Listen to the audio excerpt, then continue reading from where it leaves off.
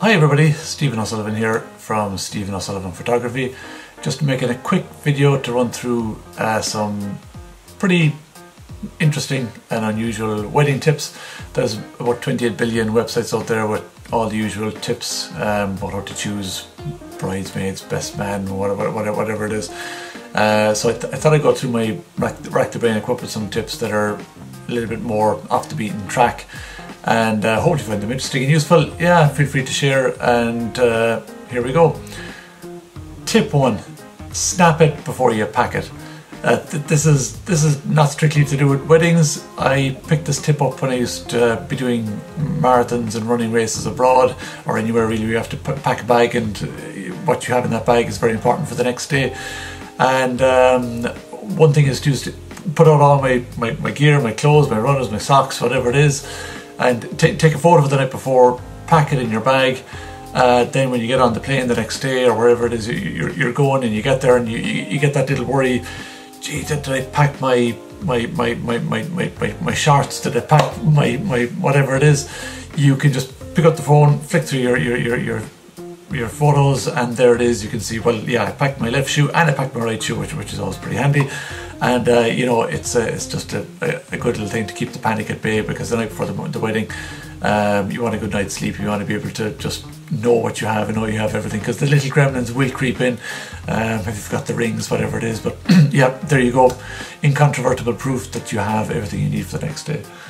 Okay, tip number 2.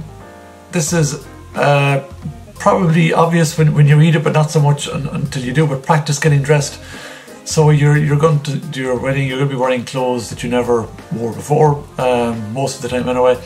So you'll be wearing maybe a new dress, you'll be wearing a new suit, and this tip just means, you know, try it on. You're going to have it for a couple of days, maybe weeks or months before the wedding. You're going to have this gear in your house somewhere, stuffed in an attic or in a wardrobe. Take it out, practice putting it on. Oddly enough, this seems to apply more often than not to the fellas than the ladies.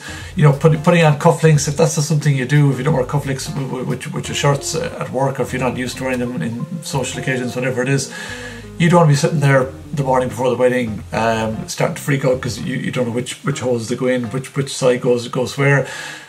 Things like that. Just practice tying your necktie if you're wearing a necktie.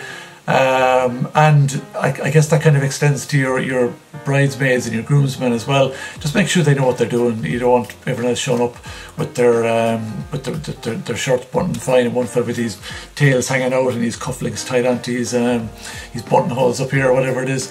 So yeah, just practice getting dressed. Simple but effective.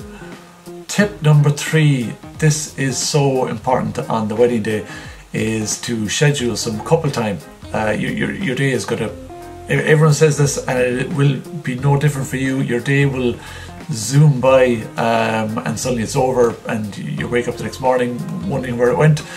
So when you're going through your day plan, schedule in some couple time. That might be half an hour, might be an hour, whatever it is, but just some time for the two of you to be alone on your wedding day. It's not too much to ask, I think. It's so important. It's such a nice bit of time, and when you look back on the day, you'll be able to reflect on this little window that you had, a bubble for yourselves, to just catch up, see how you're getting on, have a little canoodle, whatever it is. Yeah, so get it done. I mean, a lot of times people, when we're doing the coupley photos, if we're sneaking away for a little bit, what I'd say to the couples is, look, if you want to spend a bit more time on your own here, I'll go away, and you know, you can blame the photographer when somebody else starts going, God, where were you for the last 3 hours or 2 hours, whatever it is. You can say, oh, the photographer kept us taking snaps. I won't be doing that unless you want me to, but yeah, it's a good way to get that time in. Okay, tip number 4. This is a very practical tip. When you get your wedding presents, don't be like a kid at Easter when you rip the wrappers off everything, or rip open all the envelopes, and you know, like, whoa, that's what this person got us. Whoa, look at that thing over there. Write it down, get a notebook, get a phone, whatever it is, even just get a voice memo and record. You know, we got another toaster from Aunt Mary, whatever it is. At least then you know, and it avoids a lot of complications when you're writing your thank you cards, or when you're bumping into somebody and you're kind of going, geez, what did they give us for the wedding? I have no idea. Yeah, because once you're sitting in a room surrounded by open presents or wads of cash, whatever it is, you've no way of going back to your mind and figuring out who gave you what. Tip number 6 is simple: share the day plan. So when you've got your plan for the day and you know where you're going to be and where different parts of the wedding are taking part, make sure you share that plan with your bridesmaids, your groomsmen, your family, whoever it is that needs to know.